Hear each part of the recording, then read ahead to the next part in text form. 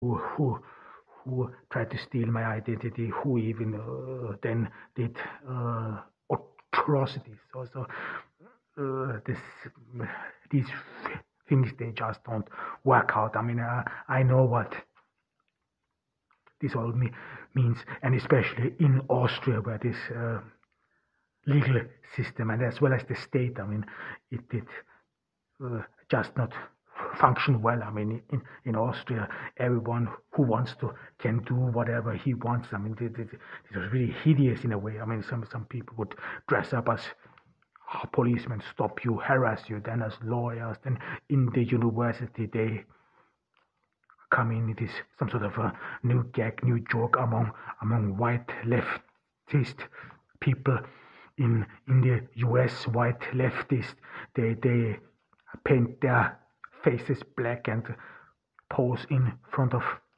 cameras, whereas in Austria and Germany, the white left they dresses up as policemen, as as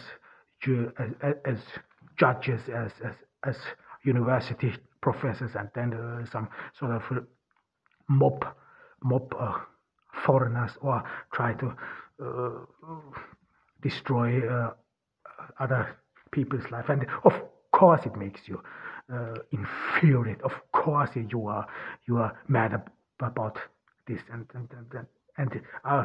I was and I still am. I mean, but it is some sort of, and indeed you want to find a solution for this. I mean, you cannot live in a constant state of war, and you want this to end, of course, uh, not only for your sake, but as well as for the sake of other people, as well as for your future generations. But you don't know how. That's the big issue, because how can you stop this from happening? I mean, when I see here in Turkey as well as in Austria, the very same people who stole your identity or did all these atrocities, they apparently are not in prison or whatsoever. They roam the streets. I mean, we are talking about some some very threatening cases, and they are even being released. I mean, this of course makes you think about it. I mean, this is of course, I mean, makes you deeply hate Austria. I mean, I hate everything of Austria, and I don't want to hold back of to announce my hatred. I mean, I think one of the worst places to be in this crisis would actually be Austria. This is again my personal opinion. It is. It has to do with what I have experienced with this, and not once, but many times, and I to this very day deeply regret having ever applied for the Austrian citizenship. I mean, I am Austrian citizen, and I I just I just do not associate myself as Austrian. I will never associate myself as Austrian. For this, I hate this country and these people just too much.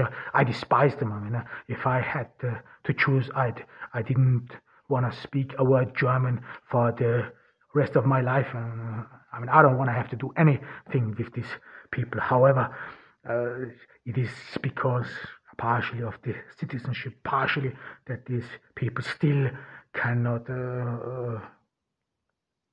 leave you alone, that you still are being trapped in this. I mean, it is something which is not over, which has not ended. I mean, I started writing in English, which I think was a great relief for me. This is something, yeah, because for me, writing in Austrian or in German, in writing in German, it was just so devastating, because this is the very same culture, the very same language, who does not consider me as a human being, and then you use this language, then you use this culture to create this cultural good. I mean, this is indeed. I mean, uh, Austrians, neither Germans ever appreciated what I did. only those two accolades which I got for children books. Only this they were the only acknowledgement whatsoever, but then they were meant for something entirely else, and they were not meant for me in that sense, not only to ruin my name. And yeah, of course, this makes it very difficult, and I always wanted to leave Austria. I mean, I cannot imagine to live in Austria ever. I mean, for this, I just hate these people too much. I mean, my life is in peril in Austria ever. I mean, even here, these people here in Turkey who sneak around me, they actually think that once they have got my passport or whatever, no matter what, the Austrians, they would help them, and they even think that. I mean, I don't know whether this is true, but some of these people think that. Don't you worry, the Austrians, they want him all dead, and if we get rid of him, then we would do the Austrians a favor, and they would then appreciate us. They would some sort of look away when we then come to Austria and some sort of resume his identity. This is what these people really think and assume, and so on. That's the reason why they are sneaking around me, and they have indeed the right or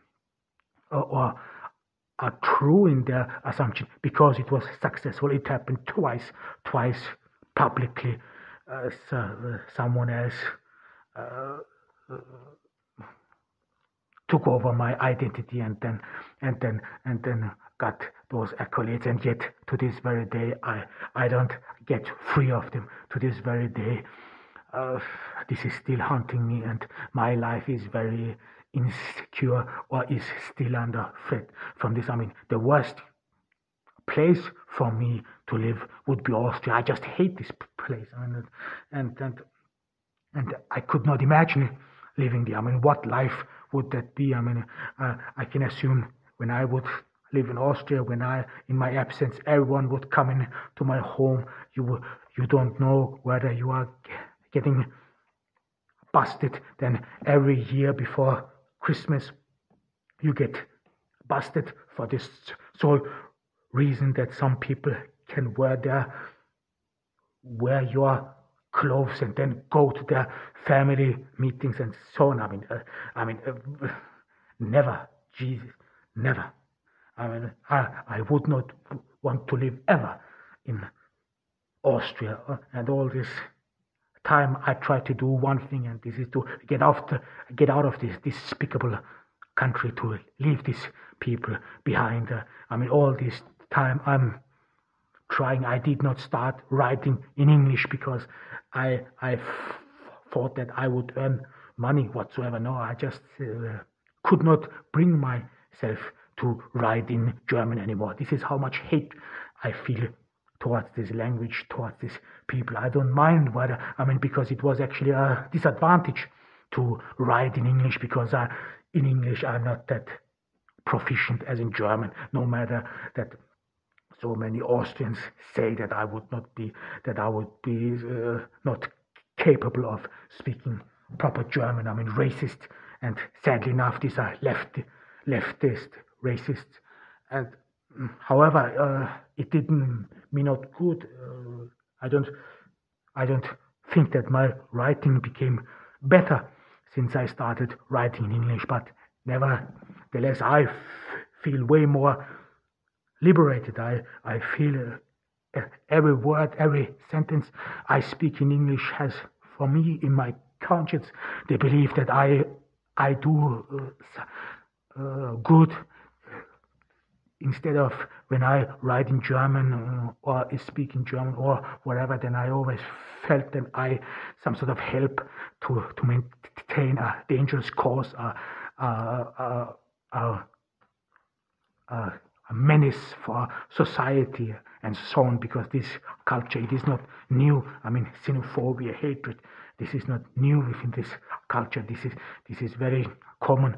This was before that. I mean, And this happened in Vienna as well, so that they use anti-Semitic vocabularies against other foreigners. That's why you have to look carefully. That's why you have to open your eyes to this society. And I just cannot associate myself as an Austrian whatsoever. This for me this is unthinkable. People who just hate you, who made my life miserable because of these people. I'm there where I am. I'm still think I would be way better off when I wouldn't have when I would have started writing in English way earlier, when I wouldn't have been so hesitant, because I wanted to start writing in English earlier, but I was always some sort of I did not have the self confidence, because I I mean this was partially my own fault, because back in the school I was a lazy slug.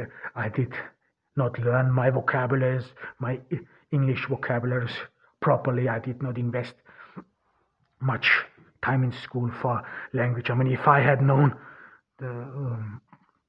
if I had known what my life would come to, that my life would derail, and one chance to avoid this would have been English. I mean, then of course I would have invested a lot of time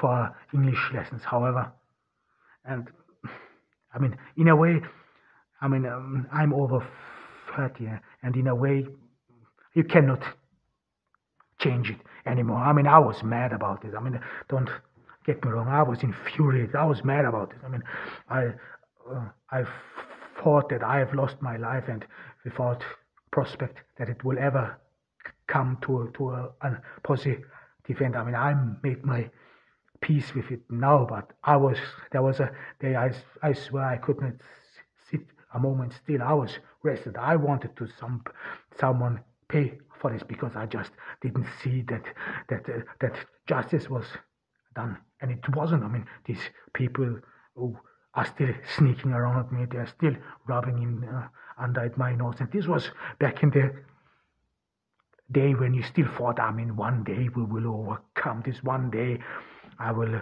leave this behind, and then, yeah, you will see, then I will look back and so on. But now it has changed. I mean, your perspective has changed, because you see life differently. And you could say more and more by the time you make your peace with it, and then you understand, yeah, I'm only one of 7 billions, and maybe what happened to me, this could be the chance in a way to bring about chance. And this is when you, piece by piece, you some sort of mitigate your hatred, mitigate your anger, and then you do wanna good, you do wanna create